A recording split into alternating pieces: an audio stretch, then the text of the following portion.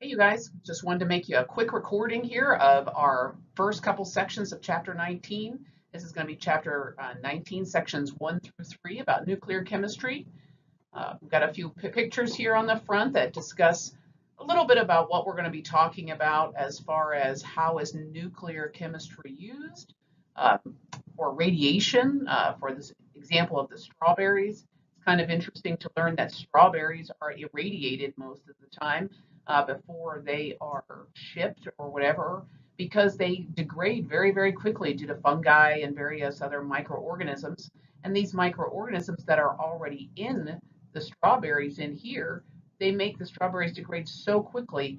But by irradiating the sample or of strawberries, they'll last a lot longer. So that's kind of interesting. But the food itself does not become radioactive. So we'll be looking at how this irradiation is done, really. Now, for this other picture here, you'll see here what looks like the sun, and that's because we'll be studying fusion. Fusion is what occurs in the sun, and it's a nuclear reaction. We'll also be studying fission. Fission is where the radiation is produced that is used to irradiate these strawberries. So that's fission. Fission means to break into pieces. Fusion means to come together. Okay, let's continue on.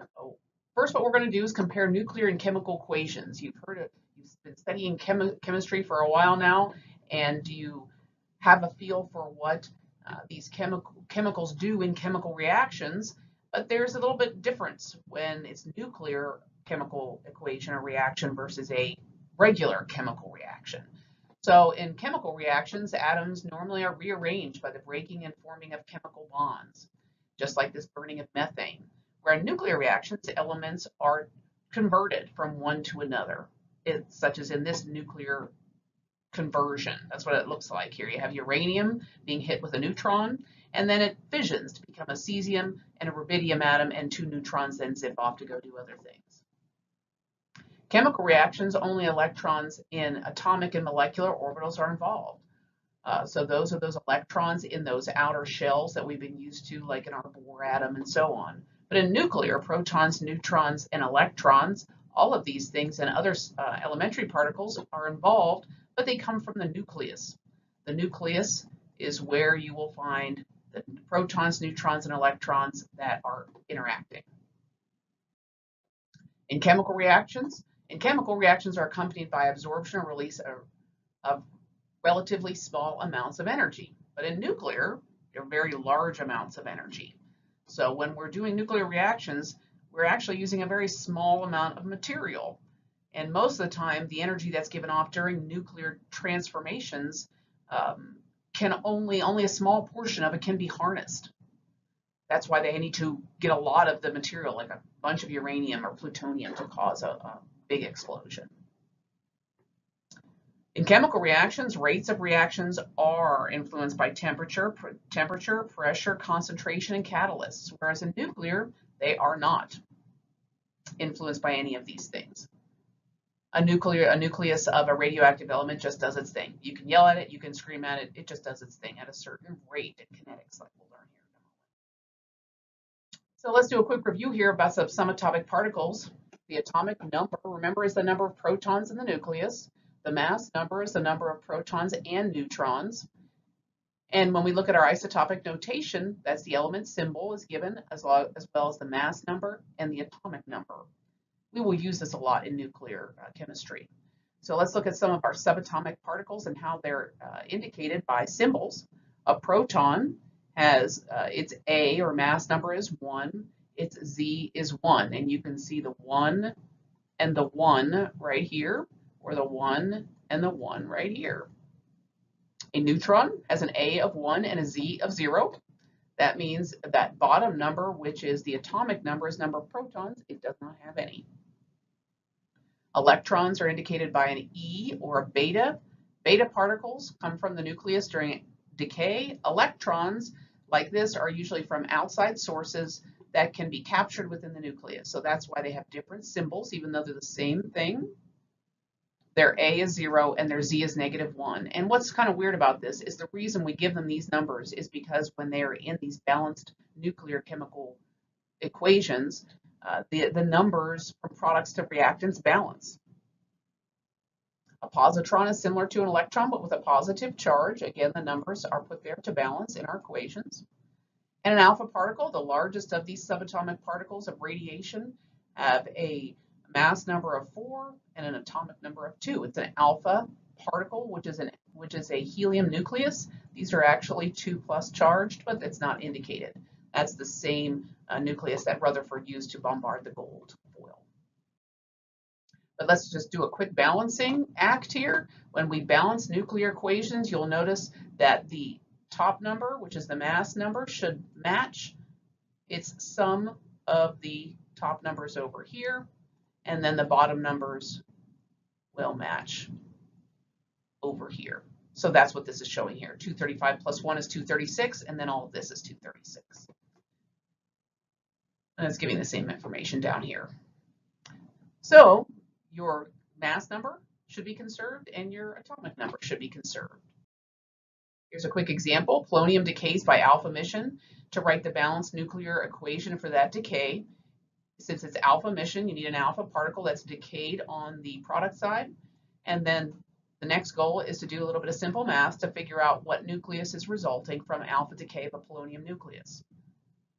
So if you do a little bit of math there, for the product, you'll see an A of 208 and a Z of 82, and that must be lead. Lead 208 is the decay product when polonium decays through alpha emission, creates lead 208. So now, fun sheet, you should be ready to do fun sheet question number 1, which is looking at these types of reactions and then balancing. Now, fun sheet question number 1 also asks you for the type. Now, there's different types of transmutations, TYPE, different types. This is called an alpha emission. So an alpha emission results in an alpha particle being kicked out of the nucleus and something else, another nucleus on the other side. It could be many different things. There's alpha emission, there's beta emission, there's fission, there is fusion. So all these types, just keep this in mind as we cover the whole chapter. You can go back to this problem and then fill in fusion, fill in the different types. There's transmutation, nuclear transmutation, where one nucleus is converted to another. This problem here is that we just did right here is not transmutation. Transmutation is where a particle, a nucleus is hit with a small particle and another nucleus and another small particle results. So that's a little bit different. I think these are the main types that you are asked for in fun sheet question number 1. So just hold off on that until maybe you finish the chapter even, and you can go back and fill those in. Let's quick talk about nuclear stability. The reason that nuclei decay within a nucleus is because of an instability. So what makes something stable? There are certain numbers of neutrons and protons that are extra stable, and these are they're even, and you see a lot of times they're called the magic numbers. They're like extra stable numbers of electrons in the noble gases. 2, 8, 20, 50, 82, these all are even, and as far as I know, there's also a system to how a nucleus is built within an atom, and it's in shells similar to electrons. So nuclei with even numbers of both protons and neutrons are more stable than those with odd. We'll talk about that more here in a second of why that's the case. So just think about that. Why is that? Why do you think that that would be important? All isotopes of the elements with atomic numbers higher than 83 are radioactive. 83 is bismuth. So everything above that is radioactive in some way. All isotopes of technetium and promethium are radioactive. This table is showing you the number of stable isotopes with even and odd numbers of protons and neutrons. And this is kind of interesting because if you just check out this pattern, you have an odd, and you have 4 isotopes, where you have an even, and you have 164 stable isotopes. So this is showing you kind of what we were talking about up here, things that are extra stable. Even is kind of the key word there. Now an even and an odd versus an even, they're kind of the same. You got 50 and 53. We'll look more closely at why the protons and neutrons and their ratio has an effect on the stability of an atom. So let's look at types of radioactive decay. I'm going to show you some kind of, I call them baby reactions or small reactions of a nuclear decay. A beta decay is where a beta particle is ejected from a nucleus. Now, what is a beta particle? To understand this a little bit better, I show these, I hope, no, they're not here. I'm looking for a baby reaction or a small reaction that interconverts the three main subatomic particles. So you have a beta particle, which is 0, -1. You have a neutron, which is 1, 0. And you have a proton, which is 1 and 1. And these interconvert between each other. So if we look at this carbon-14 going to nitrogen-14 in a beta particle, something has changed. The number of protons has decreased by 1. Or is it neutrons? Oh no, yeah, looky here. I messed that up. This 6 is number of protons, and it increased by 1. That means a neutron was destroyed. So let's write a neutron. A neutron is a 1 and a 0, and it was changed to a proton, 1 and 1. Now the question is, where is that electron? If I put the electron over here, this beta particle, which is like an electron, I get a 0 and a -1. Now, if we do some math here, 1 plus -1 equals 0, and 1 plus 0 equals 1. So this is that small reaction that shows you the interconversion of those subatomic particles. This proton stays in the nucleus.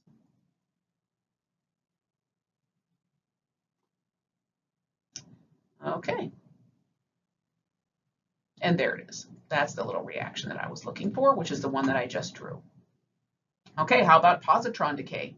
It raises the neutron to proton ratio. And a neutron to proton ratio is really nice if it's 1 to 1 in the small atoms. When you get to really large, heavy nucleus atoms, then you end up wanting more neutrons than protons because of too many protons resist each other and want to repel. So the more neutrons you can have in there that kind of get in between them, it will make them more stable. But looking at positron decay, here's an example of a positron decay. A positron is ejected from the nucleus. Carbon is transformed into boron. You have an increase in your number of neutrons. And here's that little reaction. A proton now was converted into a neutron. This guy stays in the nucleus. This is ejected from the nucleus as a certain type of radiation. It's called positron radiation. This was beta radiation, beta particle radiation. Electron capture is another type of reaction that you would see on your number 1 fun sheet because electron capture is a nuclear exchange.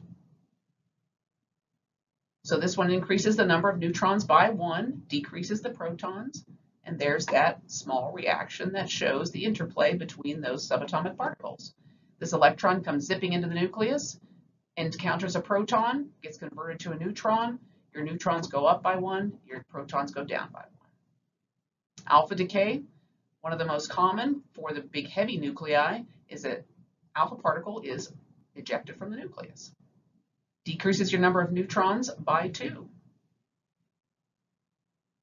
Spontaneous fission is when a very heavy nucleus is very unstable and it just fissions into 2 intermediate sized nuclei. So this belt of stability, your book talks about this insofar that, remember I was saying the very small nuclei way down here have a neutron to proton ratio of 1 to 1.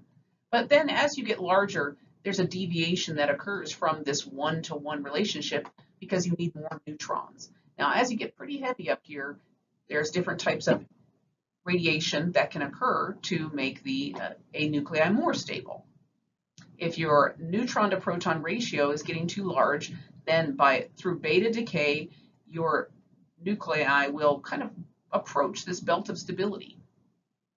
If the N to P is too small, the nucleus will undergo positron decay or electron capture. We'll see some examples of that. I have another picture here, very similar. This is the number of neutrons. Again, this is like a belt of stability. Again, you see when it's small, 1 to 1 is good, but then it deviates. This figure gives a little bit more information, is that on this side of your belt of stability, beta particles are emitted.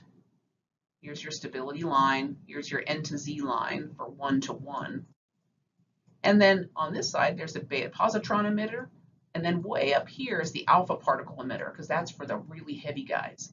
The really heavy guys like to emit alpha particles because the alpha particle is heavy.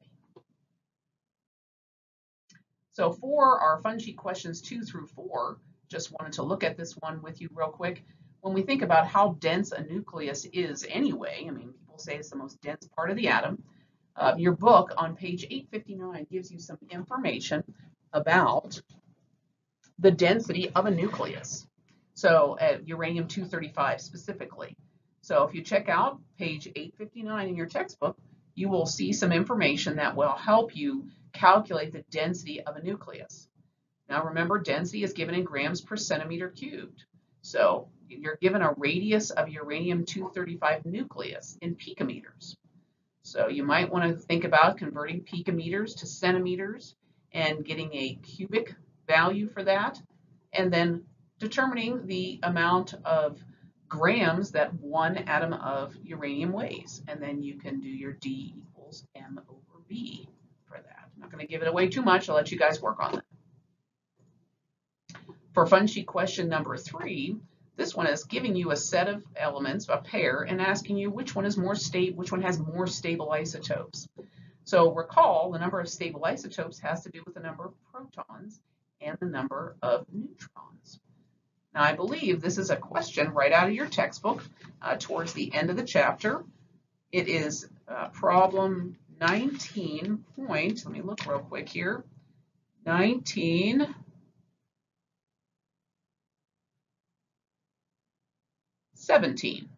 So it's asking the same question for each pair, predict which one has more stable isotopes. So you want to look at the number of protons and neutrons and see whether they're odd or even or how that falls into those numbers that we talked about previously. For number 4, it's kind of similar, but now they're the same element, but they're different isotopes. So since they're different isotopes, they have a different proton to neutron ratio. So look at the proton to neutron ratio and see which one do you think is more stable, and then also the one that's unstable, what type of particle would it emit to become stable? Positrons or alpha particles, probably not alpha particles for this guy, he's too light, but positrons or beta particles or something like that. Now, you might be wondering, why are certain nuclei not stable, or why are they stable? And that has to do with nuclear binding energy. And this nuclear binding energy is the energy required to break up a nucleus into its component protons and neutrons. This kind of sounds like lattice energy, if you recall. But this is actually for an individual element. So if we have an element, an atom of that element, like fluorine-19, which has 9 protons and 10 neutrons, there's a certain amount of energy that would go into breaking it up. Now, of course, if you reverse this, that amount of energy would be given right back off again. Now, the reason this formula comes into this scenario is because there's an energy involved from a mass change in a chemical reaction. The mass change that occurs and its energy is dependent upon the speed of light. And the reason it's dependent upon the speed of light is because those particles that are ejected are moving at close to the speeds of light, and that interconverts mass and energy. So let's see how this works. A mass defect is calculated by taking the number of protons and adding them with a number of neutrons, and subtracting the mass of the initial atom. So let's check this out. These numbers you can look up. Those are the number of neutrons and the number of protons. This number, what is this number? Is this number from the periodic table, or is this number the actual mass of a fluorine-19 nucleus, fluorine-19, as determined by a mass spectrometer? I believe that's what it is. It's determined by a mass spectrometer, not from the periodic table, even though it kind of looks like that. So again, this mass defect, once you do this calculation, this is called the mass defect. Plug it into your equals mc squared, and you get a value of AMU in meters squared per second squared. You can see that probably what's going to happen, we're going to get a number in joules, because once we convert this guy to kilograms, we're going to end up with joules. So your book gives you a conversion factor for kilograms and AMUs. Remember, AMU is an atomic mass unit, which actually has a mass, and so we can go ahead and use that to convert it to joules.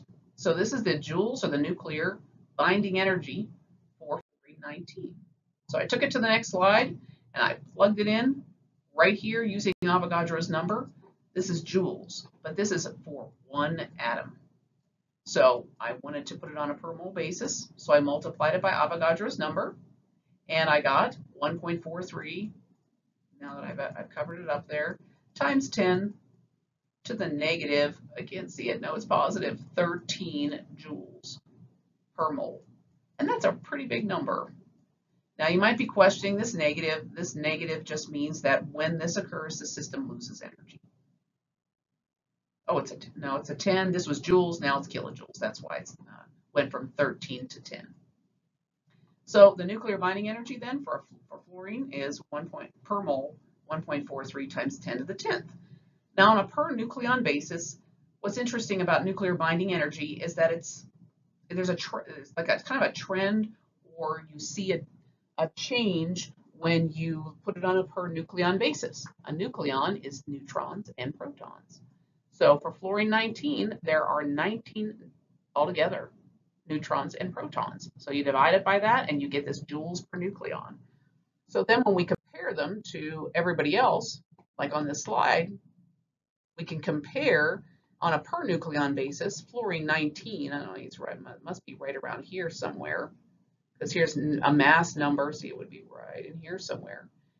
As your number of nucleons or mass number increases, your nuclear binding energy skyrockets for a while, and then it starts to fall off. And I believe this is because it these heavy atoms up here start to become less stable than the lighter ones here.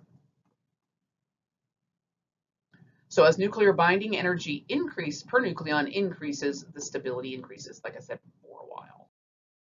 So for fun sheet question number 5, just go back to those slides or in your textbook. Your textbook has examples like this. Specifically, example number 19.2 has an example for you to follow about these. So figure out the nuclear binding energy for a chlorine 35 nucleus and an iodine 127 nucleus. Let's continue on with our chapter here, our last section of this video, which is natural radioactivity. There are elements that undergo radioactivity naturally. One of them you're probably most familiar with is uranium-238. Uranium-238 is radioactive, and it's radioactive, and I think uranium-235. Let's find uranium-235 if it's on here. I don't see it. Uranium-235 is also radioactive. And you'll see a huge half-life here for its alpha particle emission.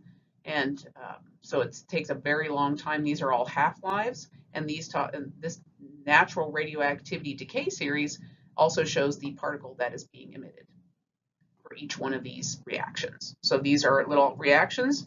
They're nuclear decay reactions. And every time you get something kicked off over here, and the half-life is given. Further down, you can see there's different pathways that can be taken, which might explain some of the percentages of minerals and atoms that are in the Earth and in the Earth's crust. And lead-206 is a very stable element that the uranium decay series ends up in. So the lead to uranium ratio can give us some information about how old things are. So let's talk about the kinetics. Now, luckily, there's only one kinetic decay that occurs for this radioactive decay. So when something decays from its initial to a daughter, this is like a reactants to products, kind of like we have already done. So these are reactants, and then this is the product. They just like to call it the daughter. There's a rate. That's a rate law. This rate law is no different from the rate law that you learned about in chapter 13. Its rate equals, but instead of K like we're normally used to, and then we have the concentration of reactants here raised to some stoichiometric coefficient, they're going to use this lambda, and this lambda is the rate constant for a radioactive decay, and it's specific for a specific nuclei. So if you recall the differential rate laws, this is now notice this is a 1 here. So since this is a 1, this is a first order reaction and a first order rate law. And this is the derived rate law for a first order reaction. Okay, so this is what we've seen before. There's an initial amount as by the 0. There's an amount of those atoms of that nuclei left over after a certain amount of time t. And that time t is right here. And this depends upon the rate constant or first order rate constant for this nuclear decay. Now remember half-life. This half-life is the same for these first order reactions. It doesn't depend upon starting concentration. And the half-life, remember this 0.693 was ln of 2, if you recall, over lambda. It's the same thing. We put it as K last time in chapter 13. This is why radiocarbon dating is possible.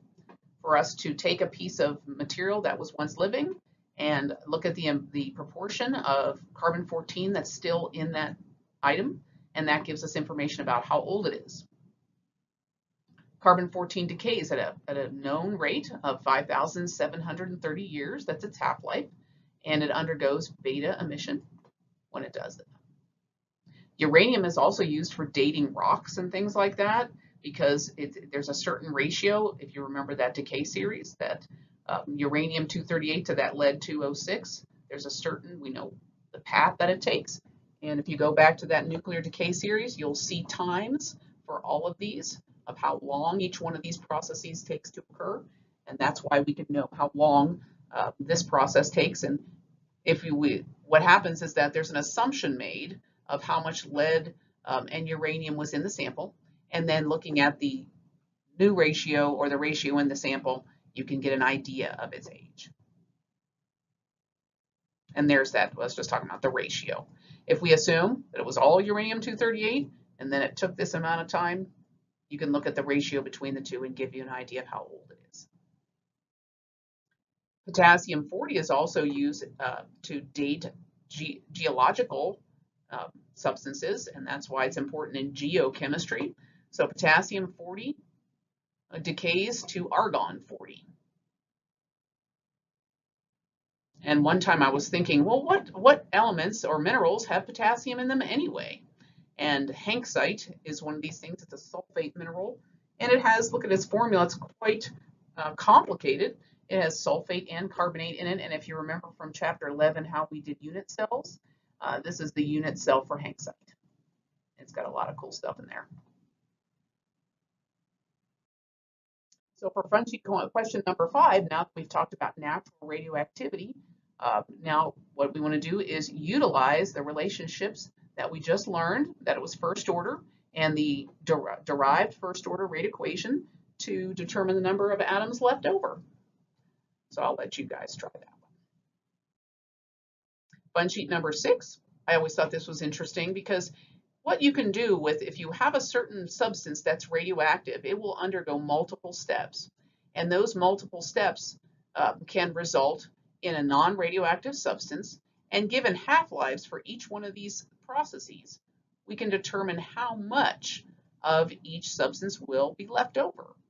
So in this example, you're given the fact that A has a half-life of 4.5 seconds, B has a half-life of 15 days, C has a half-life of 1 second, and D is non-radioactive. So D, this is kind of like thinking, well, this is lead, right? Lead-206. Lead-206 is non-radioactive, so it's like the end of the line. So then if you look at all the other ones and their half-lives, you can get an idea of how much of each one is left over. Now the relationship that we just learned about, I think I have it right here, T1/2 is equal to 0.693 over lambda. You can use this relationship to determine the lambda or rate constant for a specific nuclei from the half-life.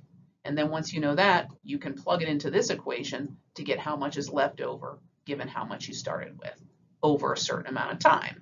Now you'll notice in this equation, your time is 15, no, it's not, it's 30 days. So that 30 days you can use and calculate the amount left over for each one of those species. For questions 7 through 9, we're still using the same relationships that we just learned about, which was that first order, where T1/2 is equal to 0.693 over lambda, and your rate equation derived rate equation to determine things like how many, how old would be the T in that equation, where you had your ln of n at time t divided by n naught equals minus lambda t. This how old would be right here. You'd have to have this information and the rate constant. You can get that rate constant from the half-life up here. These are the two equations. They talk to each other. That you can get a half-life from a lambda, and then you can use a lambda to determine how old or how much. This one is how many. Number 7 is how many. So if it's how many, you're given a half-life, so you can get a lambda, you're given an original amount, and you're given a time. What you really got to be careful about is whether or not your times match as far as your lambda is concerned and your half-life, and when you plug it back in, just make sure your units match as far as time is concerned. And then this one is down here is what fraction. That's the same type of idea. How much?